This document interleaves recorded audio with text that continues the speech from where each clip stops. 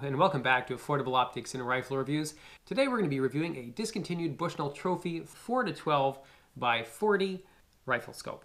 This one retails, well, the last time I could find a price on it, it shows $156 US. My friend who lent this one to me says he paid $300 to $400 Canadian. Regardless, this one's discontinued. You can't buy it off the shelf anymore. Consider this a review if you find one of these used. Now this is the old style, so it has the main tube, which is kind of one piece. And then it looks like they glued this, the windage and elevation turret module on it. So there might be a very good reason why they don't do this anymore, and you guys are going to find that out today.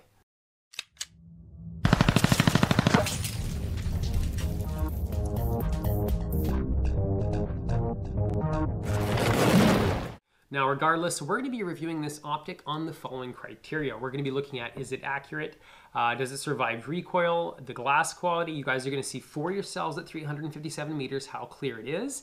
We're going to look at the focus parallax, the turrets. So we're going to be using box to bench precision's targets in order to do the tracking with this one. It's actually really handy when you're doing this type of tests. We're going to see if it can do a box test, see how much internal adjustment it has, if the tracking is correct. We'll also see if the point of impact changes with the magnification. Next, we're going to look at the eye relief, the reticle, which is just a basic, I think Bushnell calls it the duplex. Not quite sure. And then lastly, the warranty. So this one should be covered under the Ironclad warranty. Regardless, don't forget to hit like and subscribe. Let's get to the range.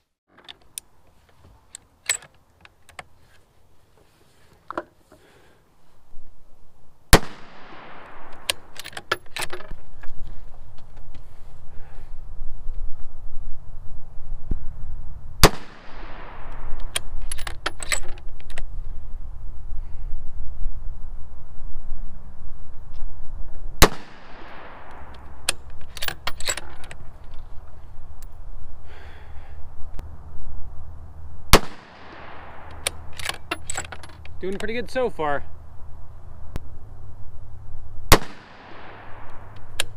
Not bad, not bad. Put a couple more rounds in there. Out of all my rifles, I think this 223 is by far my favorite. Always gives me pretty good groups. Obviously there's more on my end to do. We'll see that when we get there.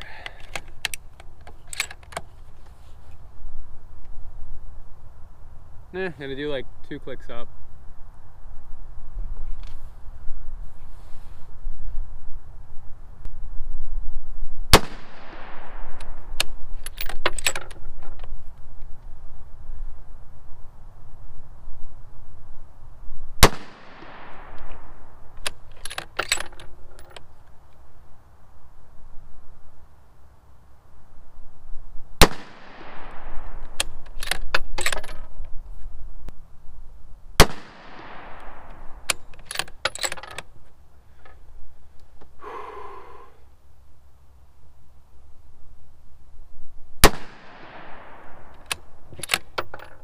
How about that? Let's put it on the 308 now.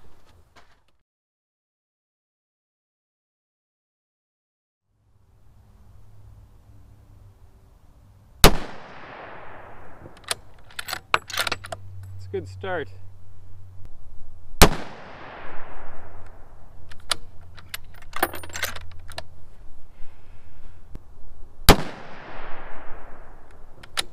Gotta work on that.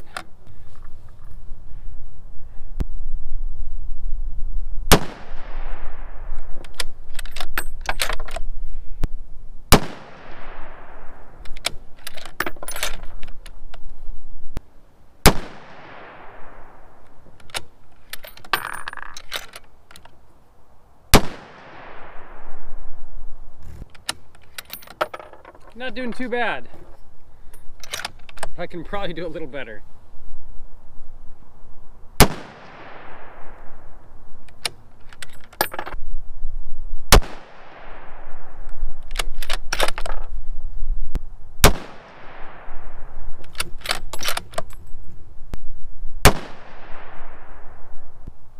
That's pretty weird.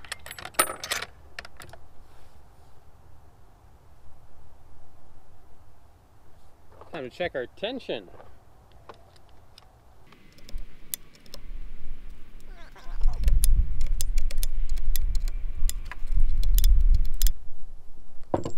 so it looks like we're still good. That's pretty odd though.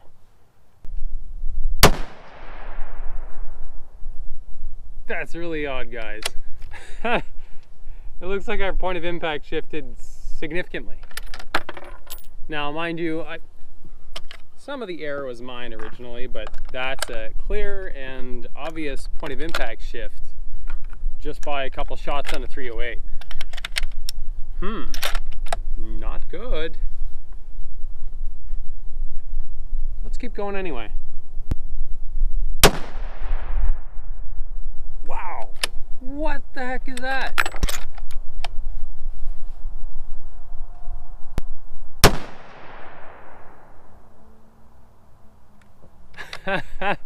That's nuts. I don't even know what to tell you guys. That's ridiculous. We're gonna keep giving it a few more. I don't know what this is all about. I mean, I was really just gonna stop with the second group.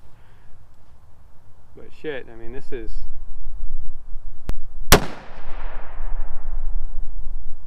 Those groups are good though. You guys can't say squat on those groups. Those are good groups.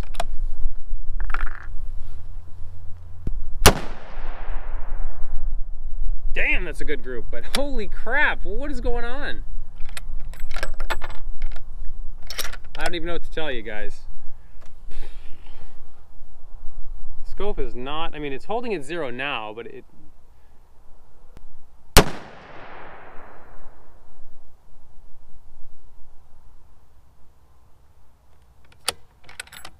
Okay, I mean, I'm gonna stop it here, but that's not good.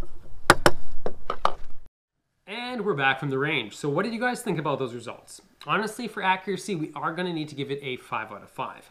However, for recoil, since that's where the point of impact did shift, that's where it's going to lose points. So we're gonna give it a 1 out of 5 for recoil. Keep in mind, not every model like this would die on a 308, so it's probably just a defect. Regardless, this is the review and that's what it is. So for glass quality, now I've been looking through this optic in optimal conditions, so really nice bright day, and also where there's a bit of overcast. It's actually quite a difference. So on a really bright day, the glass quality is quite surprising. I'm looking at up to 400 meters and I'm like, wow, I can read my neighbor's mailbox letters. That's nice. Now, on an overcast day, I'm limited to, I can't read them anyway. So keep that in mind. Regardless, have a look for yourselves at 357 meters. And this is for magnification.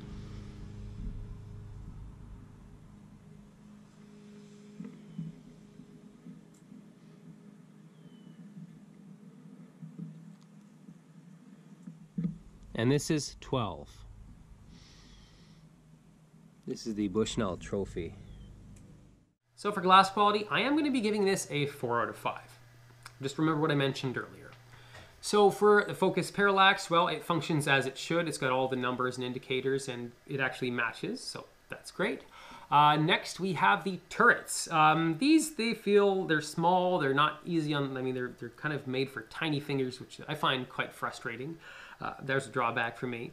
This is a hunting scope, so they are capped. I do not believe they're reservable, although you could technically remove the turret because it's got a little cross screw on that, but there is no indexer on the module itself. So nothing to reference you where your 0 is. So we're going to be testing this optic. We're using box to bench precision's targets in order to do that. We're going to be doing a box test. We're going to see if the point of impact changes the magnification, and we're going to see how much internal adjustment it has. Let's test those turrets. All right, so let's start the box test. We're actually going to go 40 clicks up, which technically is 5 MOA at 50 meters. Well, technically 5 MOA down.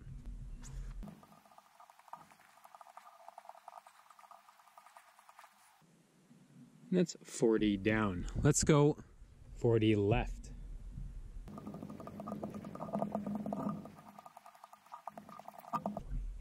And that's 40 left. Let's go 40 up.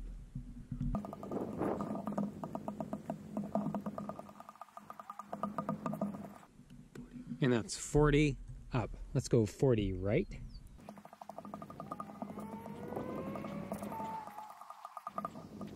And that's 40. Let's see how much windage and elevation adjustment it has.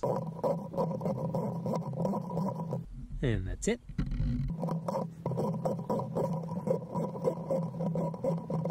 And that's it.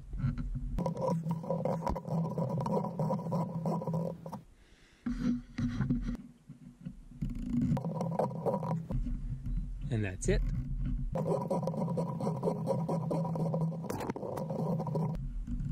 And that's it.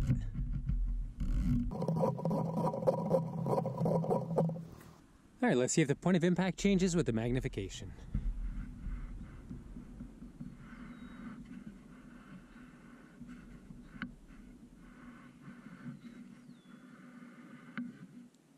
Now there's a little bit of play in that, in the adjustment. So for the turrets, it has very little internal adjustments, or let's just say modest. It has a modest amount of internal adjustment. It survived the box test just fine. There was no point of impact change with the magnification, which is very good, even for a 10, 15-year-old scope. I'm going to give it a 4 out of 5. For the eye relief, the eyepiece is really nice and smooth. It's a fairly stiff, but I like that over being too sloppy, obviously. The eye relief now, if you're at your lowest magnification, you have a good I'd say 3.5 inches of eye relief. And on the highest magnification, you're a lot closer. You're about at 3. So we're going to give it a 2 out of 5. For the reticle, it's a simple, basic, I believe they call it duplex, something like that. Anyway, it's a simple cross. I'm going to give it a 2 out of 5. I mean, this is a hunting scope, so it's really down to personal preference. For the warranty, now Bushnell has a Ironclad warranty, and we're going to be putting this to the test. Now, obviously, this one is defective. I'm going to be sending it back, and I'm going to keep you guys updated as to what the outcome is. Check out the comments below, and I'll keep you posted. So if you guys enjoyed this video, consider hitting like, consider hitting subscribe. If you guys have any optics and you're in my area, in the Ottawa area, you can send them to me. I'll keep them within their warranty period. I really don't want to be killing off any of your optics if they don't survive the tests, obviously. And yeah, and you can even join our Facebook group, Affordable Optics and Rifle Reviews. Thanks for watching, and we're out.